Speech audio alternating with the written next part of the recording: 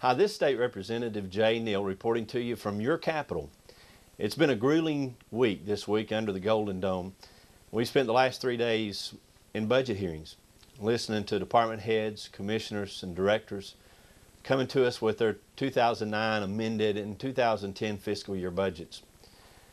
As you know, it's a pretty difficult time for us in this economy, and the tough times that you're feeling in your pocketbook are being felt in the state of Georgia as well.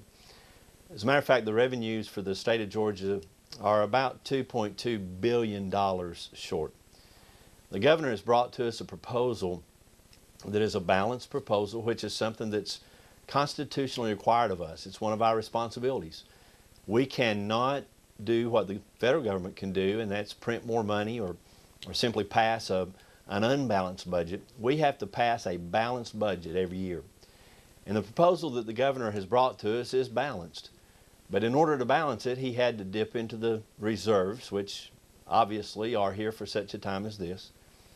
And he also had to not fund the homeowners tax relief grant. For those of you that are familiar with the homeowners tax relief grant, as a homeowner, you have a homestead exemption where a small percentage, I think it is about $200 or a little more per homeowner, will be credited back to you on your property tax bill. The state in return credits that amount to the local school or county or city that your property taxes are going to support. With that homeowners tax relief grant not funded, means for Walker and Catoosa County, for example, about $2 million for each county that they'll not receive in state funds. Now, they've got options. They can cut their budgets, or they can issue another property tax bill to make up for the difference. That homeowners tax relief grant is about $428 million. There are also many other cuts that the governor had to make in order to balance the budget. We've been hearing those cuts throughout the week, and I can tell you, they're not easy. Over the last several years, we have done a very good job with fiscal conservativeness. We have, over the last few years, cut the fat. And now, unfortunately, we're having to cut some meat and some muscle in these budgets. I am committed to working diligently to fund that homeowners tax relief grant. I don't want to see you getting an amended property tax bill. I'll be doing everything that I can to help the leadership of the House and the leadership in the Senate find those available funds. I've also been hearing a lot from people back home, from you guys. I've been hearing from you through phone, through letter, through email, and I know that you have some serious concerns about cuts that you have a particular interest in. I understand those special interests of the advocates. I understand it well, and to be honest with you, I would expect those advocates to be passionate about those special interests.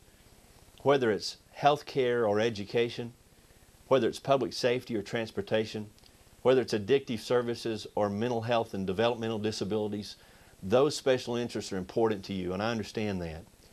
I also understand when you come to me thinking that your special interest is more important than others, and that we've got to find funding for your special interest, even if it means more cuts in other areas. I understand that. But what we have to do is look at all of those interests, look at the big picture, and we have to see where we can make those cuts in the most fair and balanced way to meet the needs of all Georgians. Even within those special interests, we have people who come, for example, in education. We hear from those who say, you can't cut school nurses. Well, I agree in the importance of school nurses. Others who come and say, you can't make these cuts in technology. And there's no question we have to have technology funding as we move forward in this century. And others who say, you can't cut teacher pay, and I understand the value of teacher pay. And it's our job to look at all of those concerns and all of those interests and balance them out in a budget that all Georgians can live with. It's not an easy thing. Tough decisions are being made. But I can assure you that I am here working for you to help craft the most fair budget possible that will meet the needs of all Georgians. I'll keep you updated as we go through the process. We began hearings in the committee, individual committees, subcommittees in the week to come. I'm on the Education Subcommittee. We'll start looking very closely at the education budget, and I'll keep you updated as we move through that process. Again, this is State Representative Jay Neal. This has been an update from the Capitol. Thank you very much. And if you have any comments or anything you'd like to share with me, don't hesitate to give me a call at the office or send me an email. I'll be looking forward to hearing from you. Thank you, and God bless.